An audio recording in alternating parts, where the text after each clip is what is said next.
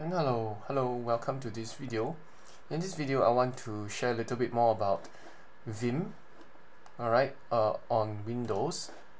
Okay, so you can see I have PowerShell on or command prompt on.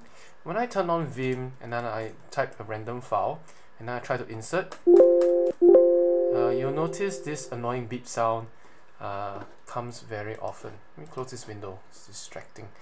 Yeah, this annoying beep sound comes very often and it's hard to turn off, and it's not the same as the Windows command prompt beep, because usually all you need to do is net stop beep. Okay, that is how you usually stop Windows command prompt beep.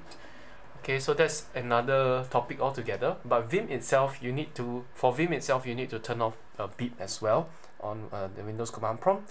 And here's how you do it. You make a vimrc file in your home directory, and you need to set the bell off equals to all.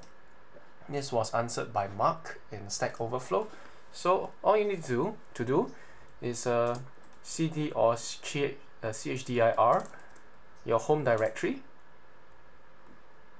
alright, or maybe exit and start command prompt again, like so. Exit, now start command prompt again. For me, I use the shortcut Control Alternate T to start command prompt, so it's behaves a little bit like Linux.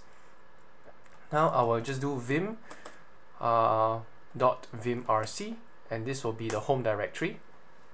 So vimrc will be here.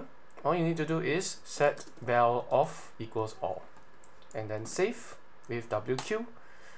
And when I start vim abc and I press the backspace a lot of times, there's no more beep sound. Okay, it's a huge convenience to those of us working on Vim in Windows or even Linux for that matter.